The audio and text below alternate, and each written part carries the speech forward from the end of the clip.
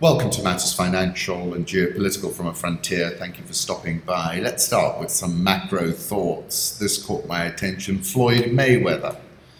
Centra's CTR ICO starts in a few hours. Get yours before they sell out. I got mine. And I thought to myself, this is tulip mania territory now. Bloomberg, this is a chart from Holger. Number of searches of news stories containing words Bitcoin and bubble.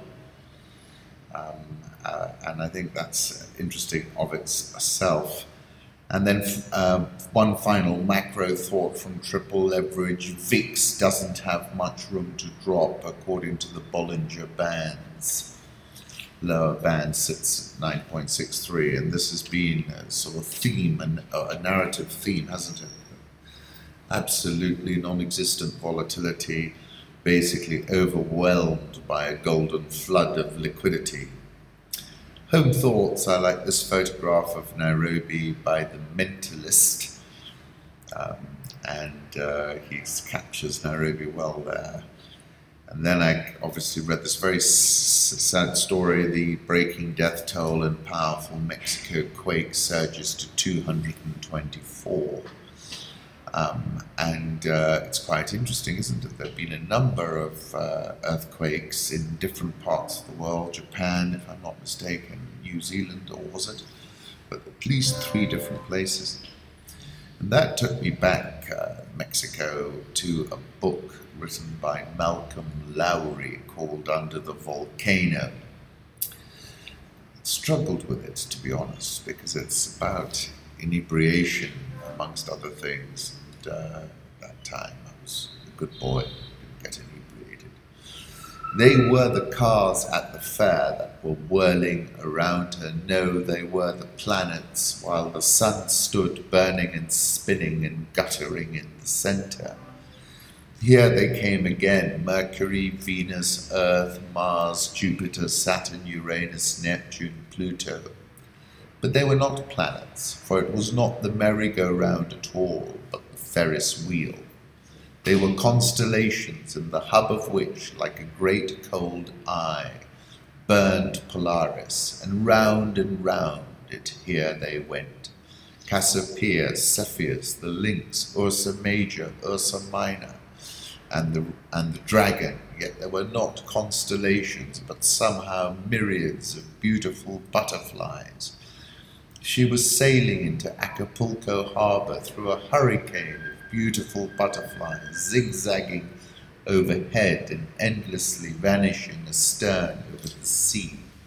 The sea rough and pure, the long dawn rollers advancing, rising and crashing down, to glide in colorless ellipses over the sand, sinking, someone was calling her name far away.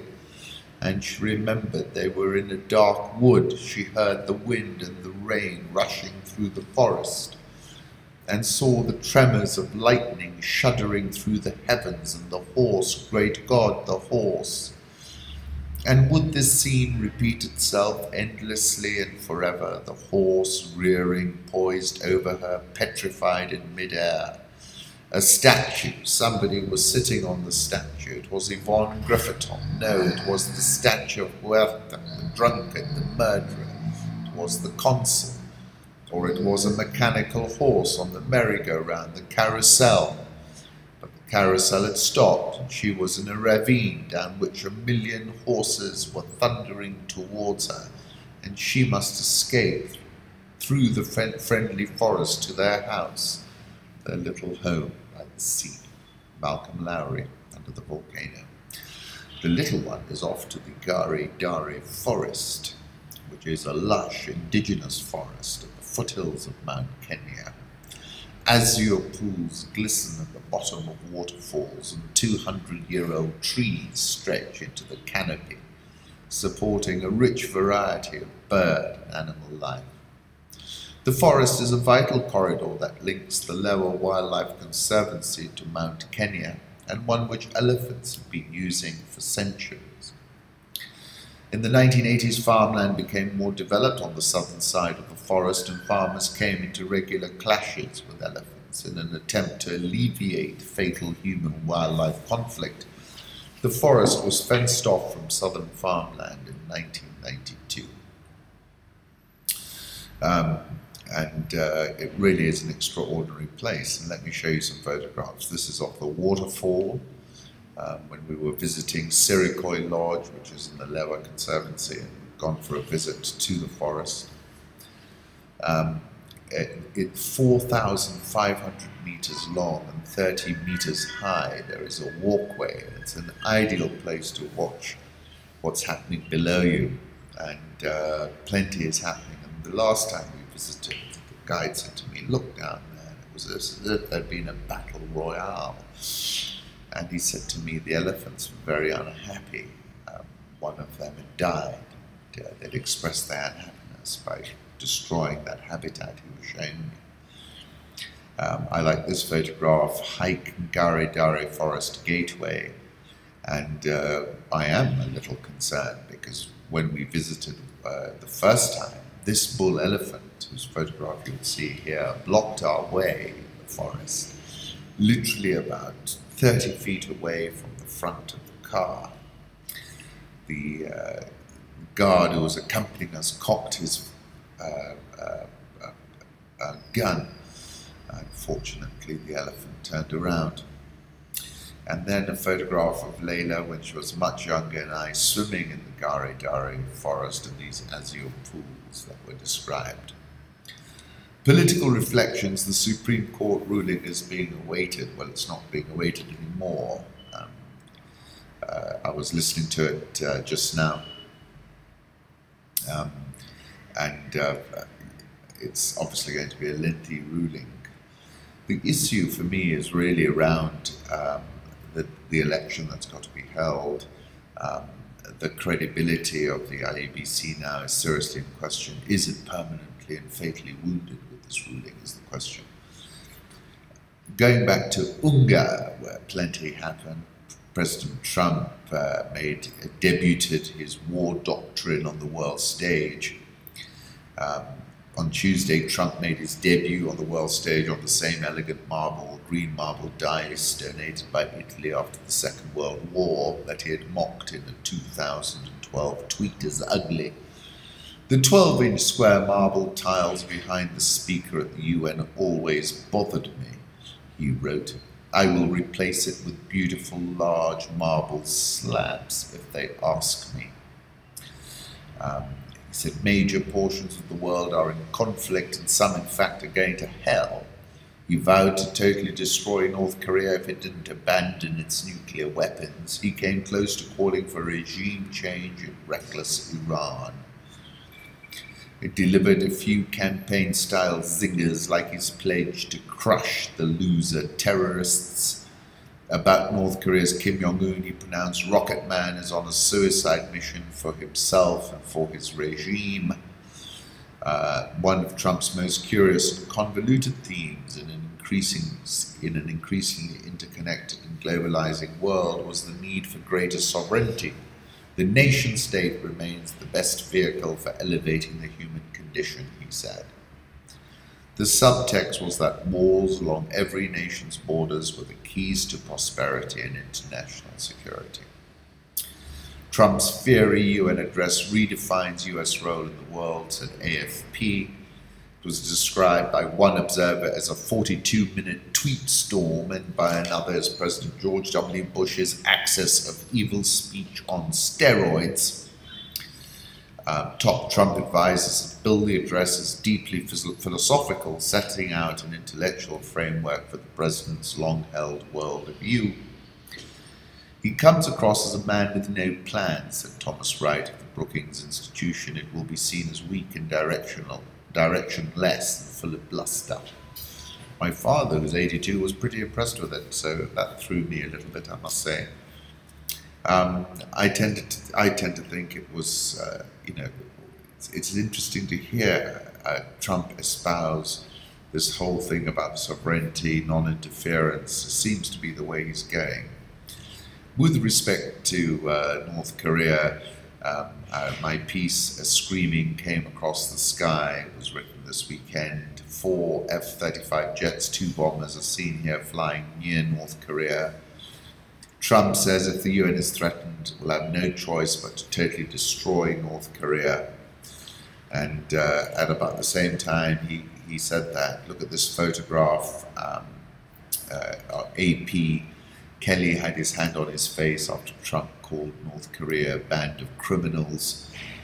The North Korean ambassador walked out of the UN Assembly in boycott of Trump's speech. This is all about the rocket man and his mysterious device, the Schwarzgerät, which is going to be installed in a rocket with the serial number 00000. And that goes to Thomas Pynchon. It is a curve each of them feels unmistakably. It is the parabola. They must have guessed once or twice, guessed and refused to believe that everything always, collectively, had been moving toward that purified shape latent in the sky, that shape of no surprise, no second chance, no return.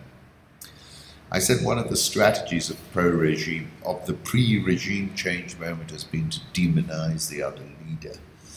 And front and center, Kim's mind must be the image of Saddam Hussein being hung by his neck on the occasion of Eid al-Adha. Muammar Gaddafi meeting his death after having been sodomized with a bottle. When you view things from Kim the Rocket Man's perspective, you might appreciate that far from being illogical, he is in fact being ruthlessly logical, and he is speaking the language his adversaries understand lucidly. 10 million folks in Seoul, just 60 kilometers from the border, 28,500 US soldiers are all in the line of fire. And I said it's unlikely that the West has anything to offer the Chinese that can compensate them for the loss of their hinterland, their buffer, and their instrument of attack. And this is something the New Yorker is writing about, why China won't pressure North Korea as much as Trump wants. At the center of the North Korean nuclear crisis is a pivotal question. How much is China really willing to pressure and punish its longtime ally in Pyongyang? Recent conversations in Beijing and Washington suggest that Chinese leaders have decided to increase pressure substantially, but are not, and probably never will be, willing to help Trump strangle North Korea into submission. China doesn't trust Kim Jong-un, but it trusts Trump even less. The reasons are what I was saying. China's Xi is demanding strong hands to maintain stability ahead of Congress. Stability is an absolute principle that needs to be dealt with using strong hands. China Rising was a piece I wrote at the end of August. Netanyahu met with Sisi, but apparently has met him twice before in secret. Julie Bishop of Australia is seen here in a photograph of President and First Lady Trump. Aung San Suu Kyi treats the Rohingya crisis as a mystery. We want to find out why this exodus is happening. This is the LA Times.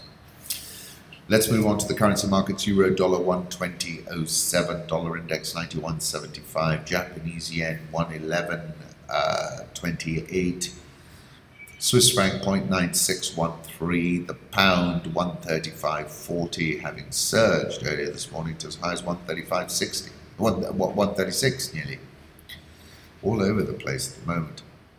The Australian dollar is at 0.8050, Indian rupee 64.305, South Korean won 1128.10, the Rial 3.1346, Egyptian pound 17.6335, and the South African rand is at 13.31.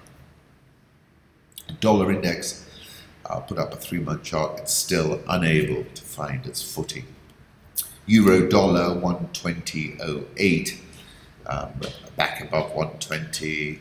Let's see, the ECB tend to talk it down when we pop above 120. Gold, well, we should expect to move higher on gold given the currency movements we're seeing, 13.15 the figure. At WTI crude oil, US oil, $50.46, doing some work. We got rejected at 50.82. The bears needed, like myself, needed to be rejected there with some violence.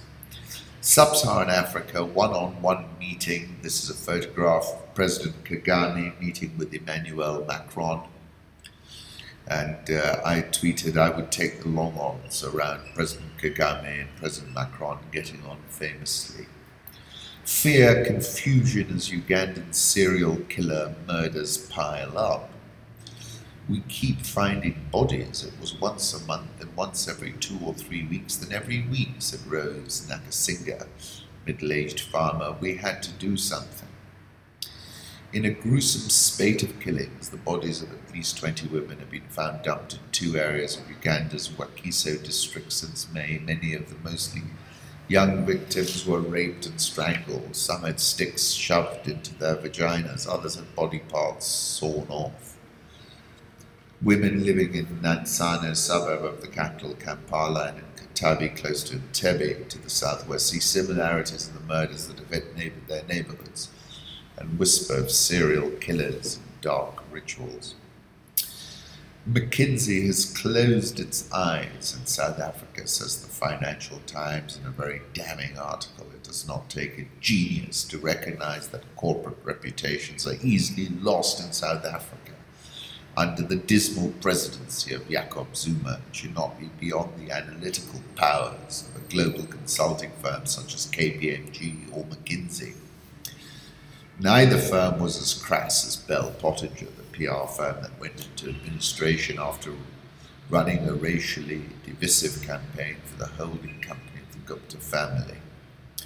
KPMG audited many of the Gupta's companies, and 8 of its executives last week resigned as it admitted its errors of judgment.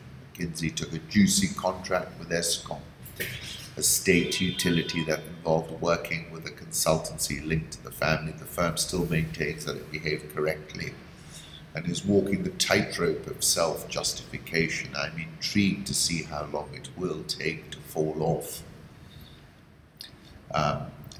It's saying that KPMG has conceded that it failed in that duty, although it took far too long to recognize the failure. It was auditor and advisor to Gupta companies for 15 years until the taint became too great last year. And then McKinsey's mistake was shorter-lived and less blatant, but it was wrong nonetheless. As one partner of a Johannesburg firm sees it, KPMG became part of the machinery, while McKinsey looked the other way for money. Indeed, it was a lot of money. Eskom paid McKinsey $73 million for 9 months' work, ending in July 2016. And at one point, the consultancy anticipated receiving a payment of up to $370 million over 4 years. McKinsey produced a restructuring plan for the inefficient utility, which was inflicting power cuts across South Africa. It was also due to work on implementing the plan and be paid a share of the financial gains. The firm insists that such contracts are common and the terms match similar deals, but rivals are astonished. One internal McKinsey document noted the risk of being criticized for exorbitant fees. Here's why South Africa's central bank may cut interest rates again. This is all about inflation, which is pointing lower. South African all shares up 10.58% so far this year. Dollar rand, last time I looked, 13.31. Nigerian all share up 29.66% so far this year. Ghana Stock Exchange up 36.32% so far this year. Look at this tweet. In many respects, South African Airways and Ethiopian Air are quite similar and can be compared. In other ways, as seen in the chart, they are very different. Look at the data. I like this. Postcards from Dar es Salaam, shot on iPhone, the Bongalese. Kenya Supreme Court is giving its full judgment today as I speak. It seems pretty lengthy. Kenya police fired tear gas yesterday at Supreme Court protesters. This was quite interesting. These were government supporters protesting. Kemi Fijika this morning, as I was driving in and listening to BBC Newsday, asked the Law Society's Okero, is it fair to ask if we're in a constitutional crisis? We will be if one side boycotts the next election. Fake news in Kenya's election undermines the rule of law. This is international embassies. Kisby Green said the impact of the Tanzanian actions in Kenya was a positive contagion effect, as the mining ministry has requested the opportunity to inspect and has offered to assay each bar of bullion exported. It means our gold exports take a day longer, but I would rather than have the government turn around and say we're stealing their gold. Kilma Pesa in Kenya is gold plats only producing mine. The rest of its output is from extracting gold from mine waste in South Africa and Ghana. And this is exactly what I was writing about on the 11th of July when I spoke about how opportunity was knocking for Kenya's mining sector. And I said recent events in both Tanzania and South Africa's mining sectors are tipping both jurisdictions into an uninvestable and twilight zone. Kenya shilling 103.30. Central bank's been saying they've been buying hard currency. Nairobi All Share rebounded 1.18% yesterday. It's up 22.95% year to date. NSE 20 was a little bit more lackluster, but up 0.11%. This is the official press release on our ongoing merger talks with Nakumatt. That's from Tuskys. Now, as I've said before, there's a lot of debt that's got to go somewhere, and it's not clear to me where it's going.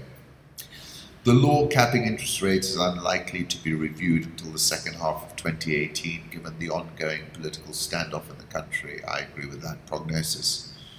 Big companies top bank loan defaulters list, according to Dr. Jirogi of the Central Bank. But the economy is definitely slowing down, I'm afraid. It's going to slow down a bit further given what we're seeing happening in the political space. Once again, thank you for stopping by.